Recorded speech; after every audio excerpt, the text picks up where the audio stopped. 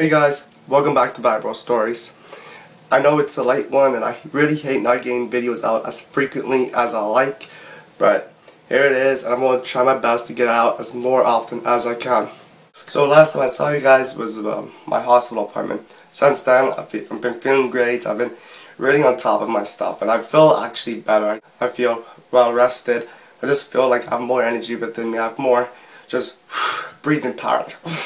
So today's episode is going to be how I was diagnosed with CF basically, and a little bit of my backstory. Call it my origins if you may. So back in 1994, my mom was pregnant with not just me, but my twin brother. Yes, I have an identical twin brother. He is not with me to do this video right now, but he is alive and well. So when we were born, we were both pretty small babies, but that is normal for twins to begin with. But after that, we were in and out of hospital. We were both very sick and nobody knew why. We were tested for everything under the sun. Anything you could possibly think of, we were tested for. But my mom said when I kissed them, they're salty. She has very chapped lips at times, so she said it can't burn her lips.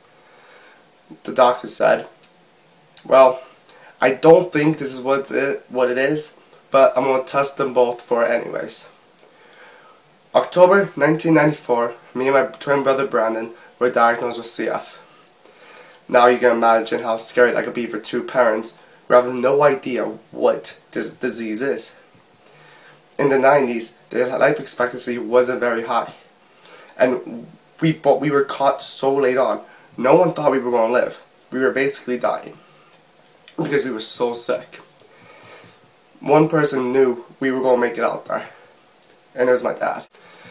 So, them not thinking we were going to live that long, not thinking we were going to hit high school or even elementary school. Nearly 21 years later, we're alive and well today. But when we were younger, we were very sick, as I said. So, we dealt through a lot of problems. But growing up, I was never alone on anything we went through. When I went through something, he went through it. When he went through it, most likely I went through it with him. When we were in hospital, we had the same room, and you can imagine how fun that could be.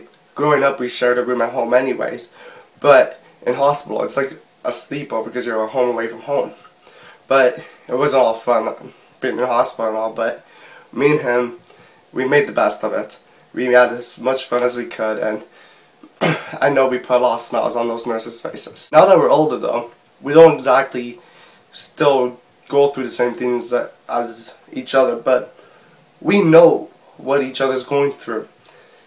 My mom and dad watch us through it, and they know to their degree what it's like, but they don't know what it feels like. I know what it's like for him. He knows what it's like for me. There's only been a few times, only once really, that we've talked to each other about it. Maybe a few other times, but it's not very often. We understand each other, we know each other. We don't really have to explain it to each other. If we're worried or concerned, we'll talk to each other about it, but it's not that often. It's very rare, actually. So guys, as you know, my main point of these vlogs is to get the word out on CF and to show you my life. But I can't do that by myself. So I want you guys to tell me your CF stories. Tell me something about you and your CF. How you were diagnosed, something that may have happened with your CF, anything like that. Let me know what it was. Send me an email or comment, and I'll make put in my next video because I can't get it out there on my own. I need other stories for other people to realize what the disease is. Thanks again for watching, guys. Remember to like this video, share it, and subscribe. Until next time, breathe easy.